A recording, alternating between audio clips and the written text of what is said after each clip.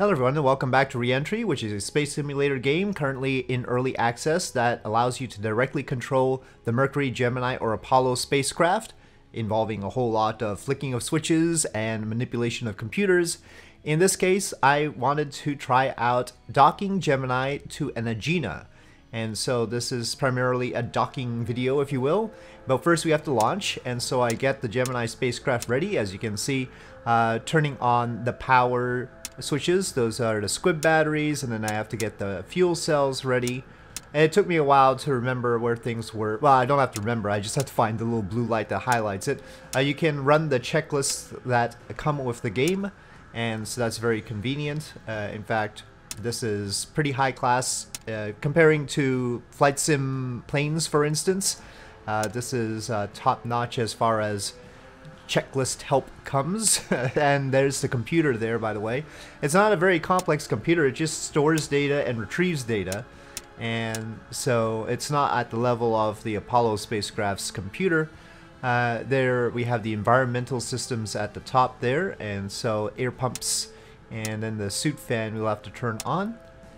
And there's all to this is the final check before launch, basically. And yeah, docking to Agena I have never done before, and it turns out that I needed some help by the end, but we'll see about that. That is the platform, that's controlling how things are oriented, and then there's attitude control that determines how I'm controlling the spacecraft there. But anyway, that's all later. Right now it's all automated for launch. In fact, it'll launch whether you've got all that stuff done or not. But whether you've got all that stuff done or not properly will determine whether everything else goes all right too. And I think I must have gotten something wrong, perhaps with the computer startup, because we end up having a bit of a problem circularizing. But we'll get to that. So you can see some of the views. I'm going through this assuming you haven't watched my previous Reentry videos, because it's been a little bit of a time, and there are a lot of features to Reentry that weren't there when I made my previous videos. For instance, people have been landing on the moon and apparently walking on the moon. And EVA is possible. So now you as an astronaut can get out of the spacecraft. Roger, staging. So there was a staging. I'm cutting the launch short here. And that is the end of the launch. And now we have to separate from the second stage of the launch vehicle, the Titan rocket. And this is all being done during a live stream, so that's how I was able to get help for the whole business. It had been a long time since I did the Gemini training mission, so I wasn't really current with the spacecraft, if you will. And I'd mostly been focusing on Apollo for like the past years or so. Anyway, I don't know how long it's been. But here we go, we're activating the thrusters. Ooh, that was a little bit weird, but it's automatically thrusting a bit, and I don't know if that was because of my joystick settings or whether it's just pre-programmed to move away from the second stage. I think it's just pre-programmed to move away. And this is the nose cone on the top of the Gemini that's covering the docking apparatus and sensors at the top of it. And so we let go of that. That doesn't apparently make any sound at the moment. And then we have to adjust our orbit a bit. Apparently we moved forward too much, so I'm moving back here. And that zeroes out the delta V's there. The delta V's are in feet per second, you'll note. That's how NASA did it back then. Anyway, so we don't need those anymore. We can turn off the main... I don't know why we're turning off the main batteries, to be honest, but...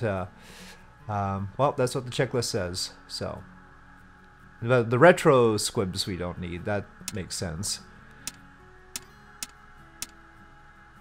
We do have the fuel cells still on, so. Yeah, I guess we're just not discharging the main batteries directly. The music, incidentally, isn't the game's own music. It does have music, but I turned that off, and I'm using my normal streaming playlist, which is OC Remix, plus some game soundtracks I found are safe for streaming. Anyway, here we go, just completing the checklist, and we are taking a look at our orbit. You can see we're in the lower orbit underneath the Agena, and so that's how we're going to rendezvous. We're catching up to it. And here I'm going to... I was trying to do the platform alignment, but then the person who most wanted me to play Reentry told me I didn't have to do the platform alignment, which was suspicious. I should have been suspicious of that right away. But Roger, I went, DCS. okay, we went to circularize orbit, and so we have the timing there, and they tell me to get my information from the computer. So the readout retrieves the information, then you can clear the thing to get a new register. It's just storing stuff, and then you can enter information using the enter button if you want to type that information in. It can count information down, though I didn't have much success with that. I think maybe I had to flick a switch or something for that. I don't know.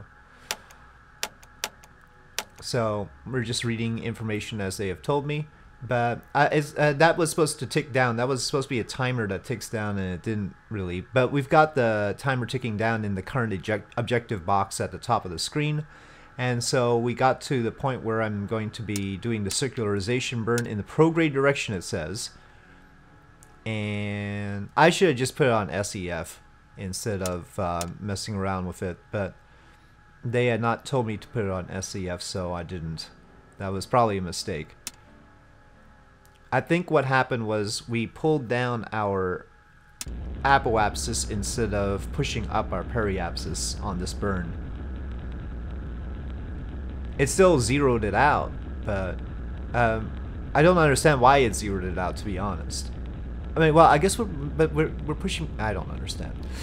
Something went wrong here, is the point, and we are not going to end up in exactly the right orbit for them to go on to the next step, and that precipitates a lot of the fun of this particular adventure at that point. So here we've done the prograde retrograde part, which is the first number, and then there's a certain lateral amount, just 1 foot per second that we had to correct there. That little display with the delta V's is called the IVIs. And then I get my orbital information, but we're not circular. We're supposed to be, but we're not. Circularization is supposed to help with the rendezvous because they're going to calculate a Hohmann transfer, and Hohmann transfers are best calculated by circular orbits. So that's all a little bit weird, and we can't request target burns. I try eventually, and they're just gonna say nope, you can't do it.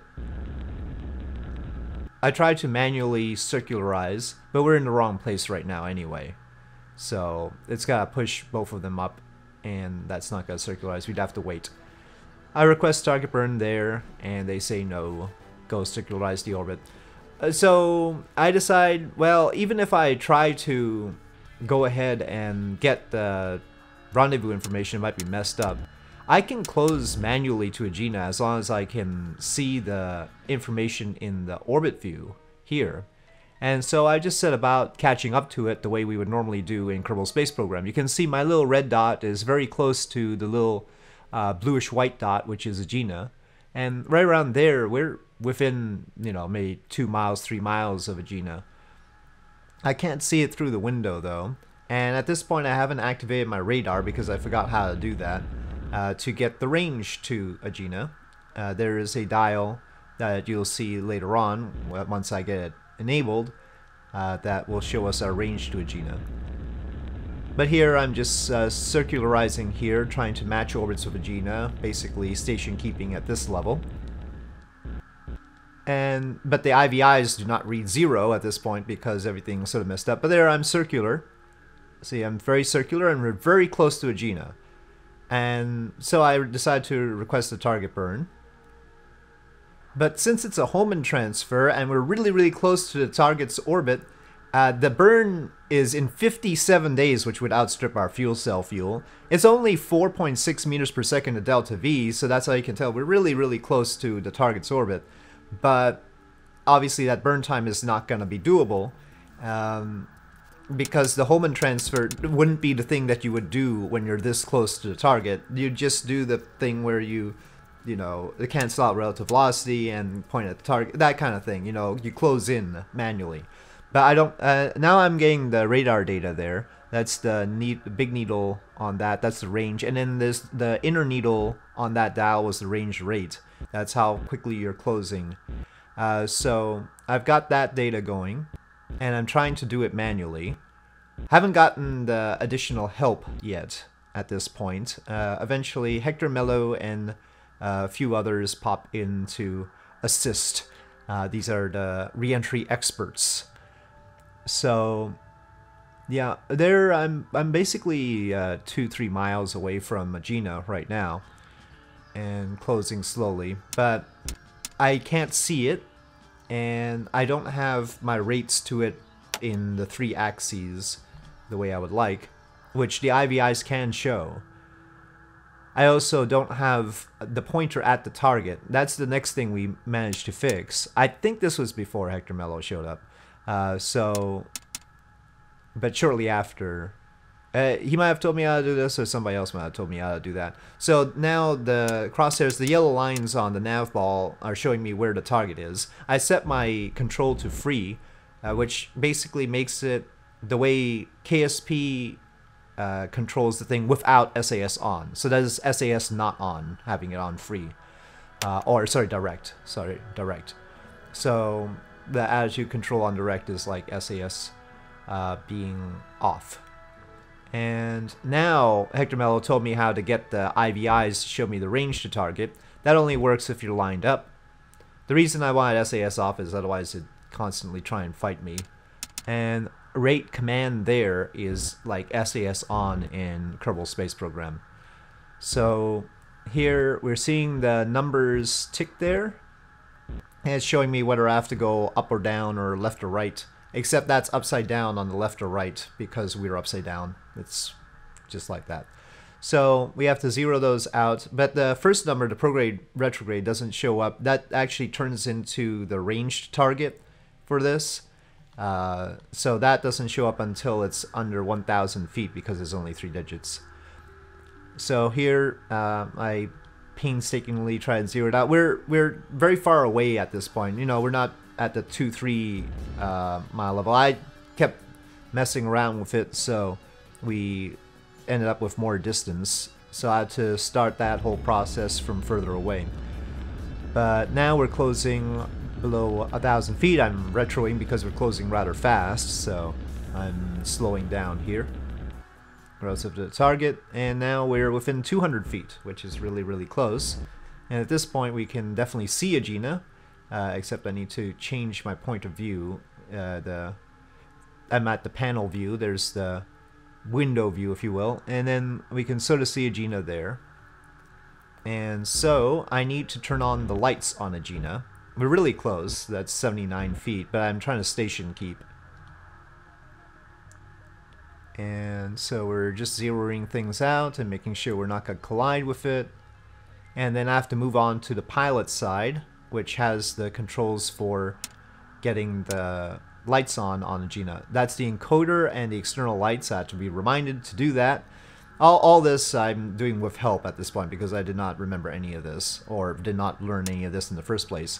So we're using the encoder to, that's that little bit down there, in order to send the signal to Agena to turn on its lights. And now it's got a little beacon light there. The codes for the encoder are in the mission pad. There's a section on the mission pad for those codes. So, but they were just telling me in chat during the live stream what those were. And external lights, and there's an index that we have on, it's basically a pole on the Gemini capsule around its nose. You can see the pole there, and that's to help line up with the, I guess, the antenna on Agena. So that helps us figure out what our roll orientation ought to be. I said to direct to roll there so that it doesn't fight me while I'm trying to roll. And I'm those approach lights, there are approach lights extending from the nose of Agena. Those are not really there on the real Agena. Those are helpers that you can enable or disable from the main menu. So those are sort of cheaty, and I felt like I got flack for that, but during the live stream. But anyway, I'm glad I have them because they're really helpful. So we're gonna use them. I sort of initially thought of them as runway lights, and that I was supposed to go between them. You know how runway lights are on the side of a runway, and you go between them to line yourself up. And that's how I'm orienting right now. Well, after sort of a fly around, because it's tough to get your bearing. And I was also sort of delaying until daylight, because it's hard to see Agena right now. But you can sort of see the lights and how I'm trying to line up between them, and how our little pole is in line with the antenna pole on Agena too. So just doing the normal docking thing. And at this point I'm trying to go between the two, but that isn't actually what you're supposed to do. What it is one set is actually for the commander and the other set is for the pilot, and you're just supposed to line those squares up. So here I'm still trying to go between them, but that's not really what they're supposed to be for. And ultimately I take a peek outside, another little cheaty thing we get to do, and realize that that's not the right way to go. But thankfully I was just approaching very slowly. Apparently you'll just float right through Agena if you don't make the docking, but I didn't get to that point. I was very careful, I swear. So yeah, so I realized that, and now I'm lining up the little boxes. But you can see at this range the Agena is hardly visible, so it's possible. What you probably ought to do is line it up perfectly and then sort of float in, but it'd be really tough. It'd take quite a lot more practice, which of course the astronauts actually did have in their ground sims. I mean, the ground sims were not as sophisticated as Reentry itself, the ones that the astronauts had to deal with, although they were physically manifest. You know, they had stuff hanging from the ceiling and you know, gantries and everything, moving their spacecraft towards the target and all that business. But I think this is probably a better way to train, frankly. Okay, there we go. That is the docking. And I got the little achievement in the corner. I didn't even notice the achievement. I was wondering whether I'd float through or not at that point. So yeah, well, that is an achievement. Yes, I was very pleased with docking and everything. But now I wanted to do an orbital EVA. First they told me to turn off the lights and activate some other stuff on Agena with the encoder, so I went about doing that. But yeah, I wanted to EVA and float around the Agena. So we need to depressurize the cabin. Don't try and open it up with the cabin pressurized. So we're turning off the thruster system, because we don't want those firing at us while we're floating around. And this is depressurization right there. So cabin pressure is going down on that needle, and once it's down a certain amount we can shut that depress off and then open the cabin up. So there's a toggle hatch button right there. That's open now, and at the window there should be, oh, there's an EVA button at the bottom of the screen there. Can I see it? Can I see it? There, yes. Okay, so here you have 30 seconds worth of propellant in the little T-bar sort of thruster that we have to control ourselves. Now this functions more like an MMU than anything else, so not exactly how it is, because they were generally tethered to the spacecraft. We don't really have a tether in this case. And I try to figure out exactly what on my controls I should be doing. It's one other thing is that rotation does not require any fuel in this case. I don't know if there's a setting for that. It might be a realism setting to have rotation take fuel, but right now rotation does not take fuel. So it's all just forward and backward taking fuel. And I wanted to get to the tail end of Agena and then come back. So just very carefully aiming there. Obviously you have to keep in mind how all this stuff works. Fortunately we have some experience from Kerbal Space Program, but also in Kerbal Space Program you don't use any fuel to turn, I don't think, strictly speaking. Anyway, so that's the full view of the spacecraft. I don't get down to using Agena to boost my orbit. That'll be another thing. But here we are at the tail end of Agena and its Bell engine.